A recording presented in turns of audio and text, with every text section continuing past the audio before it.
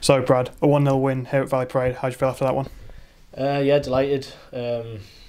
Obviously, it's these last few games now. We want to sort of pick up as many good performances and good results we can to sort of show the fans what we can sort of bring to next season. You were the only goal scorer today. Just talk us through your goal.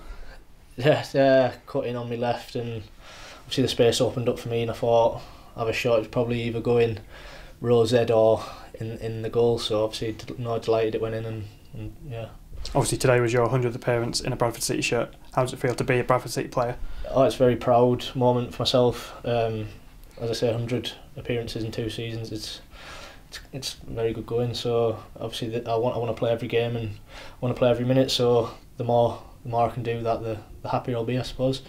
That's now 3 games unbeaten. How good is it to get back to winning ways and getting more points? No, yeah, as I say, it's about us showing to the fans that there's a good team in there, and sort of if they support us and get behind us, that we can achieve things. So. And then it's a long trip on Tuesday night to Barrow. Is it case of the same again, same performance? Yeah, definitely. As I say, it's about going into every game believing we can win and sort of having a game plan that we can stick to and sort of get the result.